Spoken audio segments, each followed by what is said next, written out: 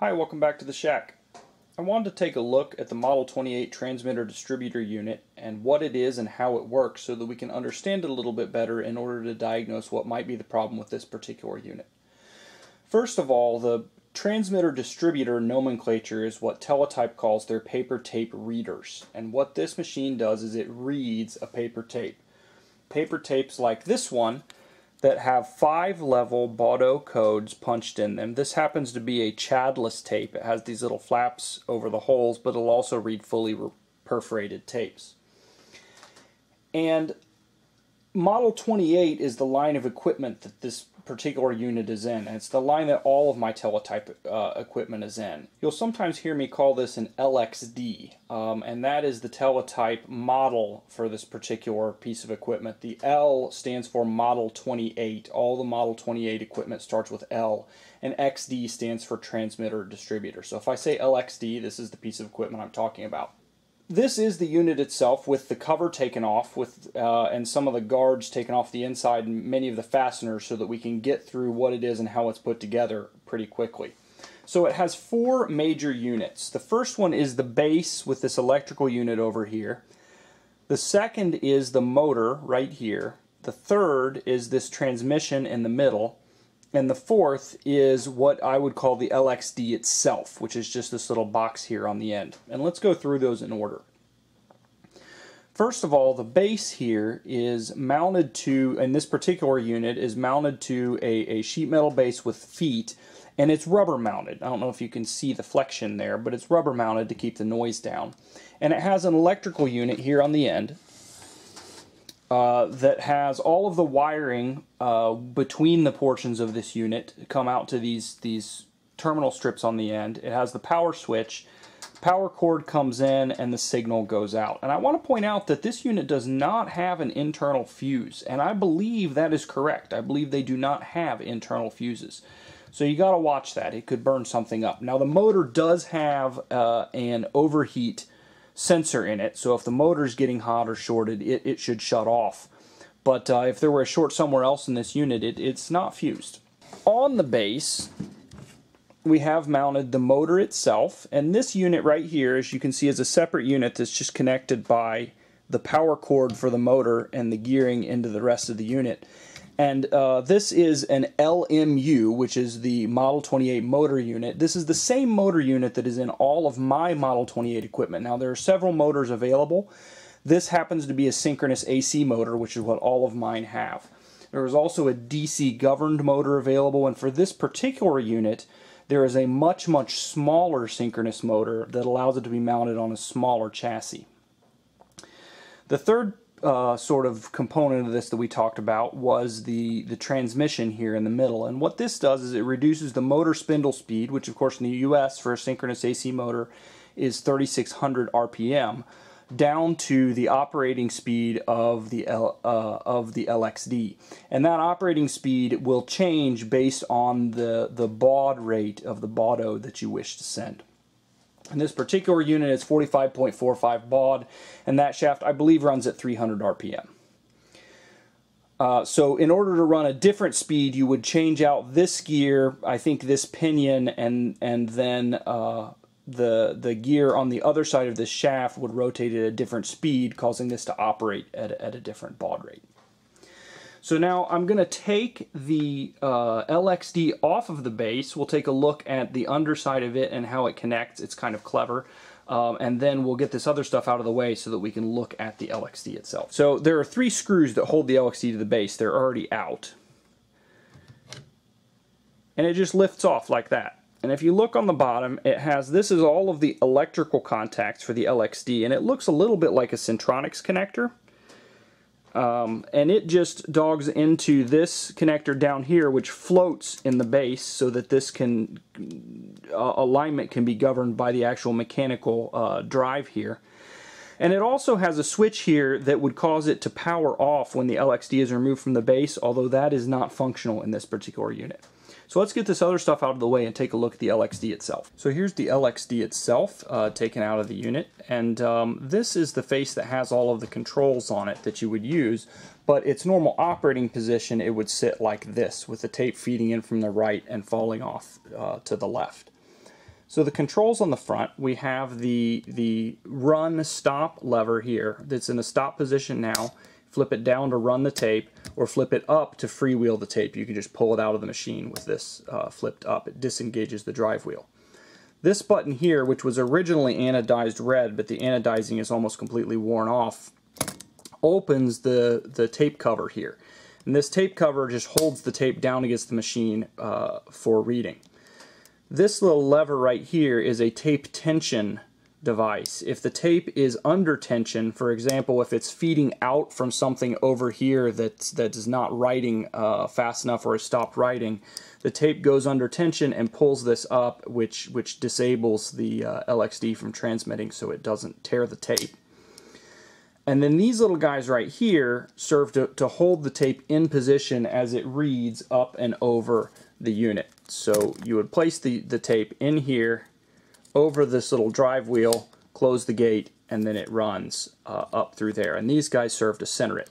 Now these grooves right here, if the tape is printed with the characters that are on the tape, it will be printed 6 spaces behind the holes that encode a particular character. So if it was a Quick Brown Fox tape and it started with the, there would be a T punched in holes, and then 6 characters later on the tape there would be a T printed on the tape in ink.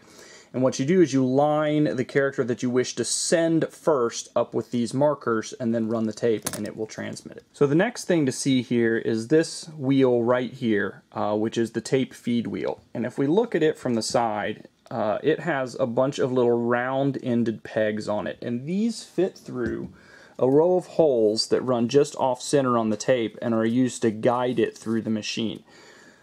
So this wheel right here controls the speed and the spacing at which the tape goes through the machine, and the holes are read off of the tape. You can also see in here a set of pins. Right here's 3 and then 2 more on the other side that rise up out of the machine. Let's see if I can get one to rise by hand. A little hard to get a hold of, but they rise up out of the machine in this direction and poke out of little holes in the face when the machine is in operation that sense whether or not there's a hole in the tape in that position. They rise up with very little force, and if they strike the tape, then they're held down, and if there's a hole in the tape, then they push through, and that indicates whether there's a mark or a space at that particular bit position in the Baudo character that's being read. So at the other end of those pins that we just looked at are what are called the transfer levers. And you can see the tips of the transfer levers here, and they actually have a little bracket that goes around this right here, which is called the transfer bail. And depending on the position of the sensing pin, the transfer levers are allowed to move one direction or the other, which allows this transfer bail to rock back or forth depending on whether or not it's decoding a mark or a space. There's an extension on that piece, which you can see right here, which is called cleverly the transfer bail extension, that comes out the side of the unit right here. And this right here, this device right here, is basically a detent for that transfer bail extension to cause it to snap either into one position or the other position. The other thing that's driven by that transfer bail is this lever right here, which goes into this box. Now this box is what's called the signal generator. And what's in this box is just a little switch that makes or breaks on one side or the other depending on whether the transfer bail is in one position or the other. As we can see it rock back and forth right there when I operate the transfer bail extension. And so if I can get the cover off of the signal generator, note that this says do not oil on the top of it. It's about the only thing in a teletype unit that's not full of oil. We can see this switch right here that rocks back and forth, and you can see the contacts inside that switch on one side and the other. And one of these sides will allow current to flow through the loop. It looks like this side from the wiring, and the other would break the current so that it does not flow through the loop depending on whether this switch is in one position or the other, or this transfer bail rather is in one position or the other. And so that's how the LXD works. That's how it reads the tape. The shaft rotates, and once it's tripped, it senses each of these pins in a row with a cam on the bottom of the unit, and as it senses those pins, it allows this transfer bail to tilt one direction or the other, which moves the switch in the signal generator to either the mark or the space position. So let's look at the operation of the LXD sort of from the outside in. So what happens when this device is triggered? It's triggered electrically by the operating switch being in the run position and the tape out indicator being depressed. And that causes this selector magnet over here to pull an armature that trips the clutch. And we'll look at where the clutch is and how it's tripped on the bottom here in just a second. But when that clutch is tripped, these pins protrude from the front, and as I mentioned before, they don't have, their springs behind them are relatively weak, and so they're actually stopped by the paper and prevented from extending. Then the clutch rotates, and we'll look at that from the other side, sensing each of these pins in turn. So here we're looking at the underside with the drive mechanism, the clutch, and the sensing mechanism for those tape sensing pins. And here's where the drive comes in, and it rotates all the time, constantly while the machine is on. But as you can see, the rest of the mechanism is not doing anything, even though I'm rotating this drive gear. And that's because of this clutch mechanism right here. So the clutch that we tripped before is on this arm right here, which is driven by the selector magnet in there. And when it's pulled and it trips the mechanism, it releases this clutch right here, so that the drive gear is engaged to this shaft that goes across the bottom. Then as this shaft rotates, it has a series of cammed surfaces that lift these levers one at a time. And you can see it's lifting this lever right here. Let me get it at an angle where you can see across the levers. There, it's lifting this lever right here, and then it lifts the next lever, the third lever, the fourth lever, and the final lever. And then as it reaches the end of its travel, it additionally, well, it's already done most of it, retracts the pins right here back into the mechanism and rotates the drive wheel so that the next character is positioned under the reader. Now, if you work on one of these and you take it apart and you run it by hand, when you're done, you need to push this little stud right here until it clicks and this lever falls to disengage the clutch, so that when you put it in the machine, the clutch is not engaged. Now what these bars that it lifted are actually sensing bars that ride against the rear of the pins up here. And they are what allow or prevent the transfer bail mechanism in here from rocking back and forth to actuate the signal generator. Now let's take a look at it in operation. And again, this isn't the normal operating position. Ordinarily the operator would sit on this side of it, but this allows us to see what's going on from this side as we try it. You can see the motor here has a fan on the end, and the motor is spinning. It's spinning this direction. The shaft in the LXD is spinning in this direction, as we saw. We'll go ahead and feed a tape into it. Now this data isn't going anywhere, but we'll just see how it operates. And we'll try to get a close-up on the pins here, although I'm not hopeful that they'll be very visible on the video because I'm only taking 30 frames a second. I had some problems when I tried to do 60 frames a second on YouTube. So here we go. There's the tape running. The pins jump in and out.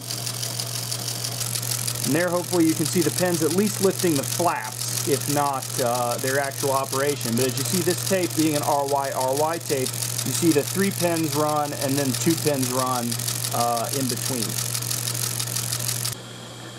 Next thing we'll look at is the side of the unit, and you'll be able to see the transfer bail extension here in the transfer bail stabilizer popping back and forth. You won't be able to see the inside of the signal unit because I did cover it up. Unfortunately, we can't see into this under this plate here because this plate serves to align the pins, so I had to put it on as well. But we will be able to see the transfer bail stabilizer, and then we'll try to get a shot on the inside of the transfer bail itself going back and forth.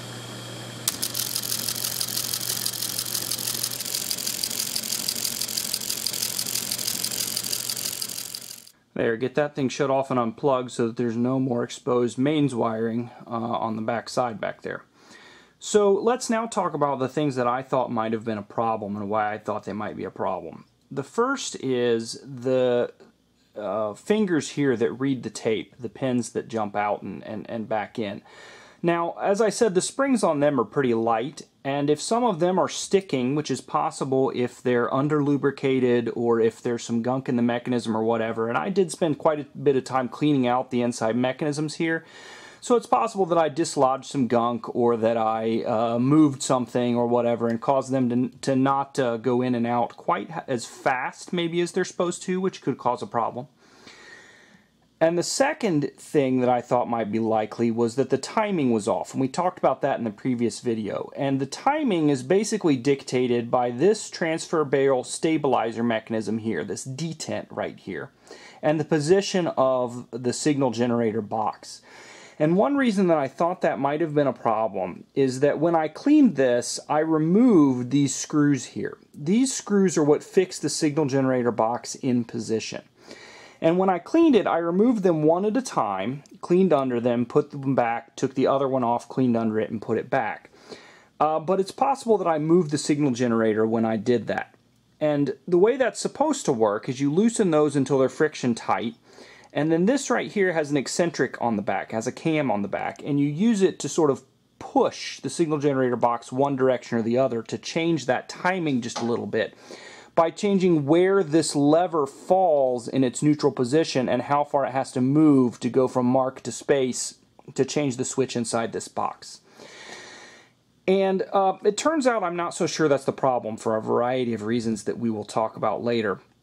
But it looks like someone had been here before me. If you can see, these screws are a little bit boogered up, and I didn't do that.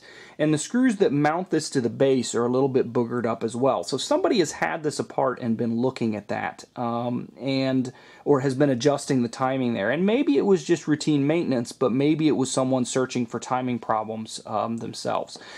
The real word on that will be when we look at the signal that's actually coming out of this and the timing of that signal and determine whether or not it's correct. So that's the Model 28 transmitter-distributor. That's what I've learned about it, how it operates, and where I thought the problems might lie, and where I think the problems may still lie. So keep watching. Hopefully here in the next week or two we'll get some timings out of this thing and try to figure out why it's not functioning and how we can fix it. Thanks for watching. If you enjoyed this video, please click like, subscribe to the channel, and follow my adventures.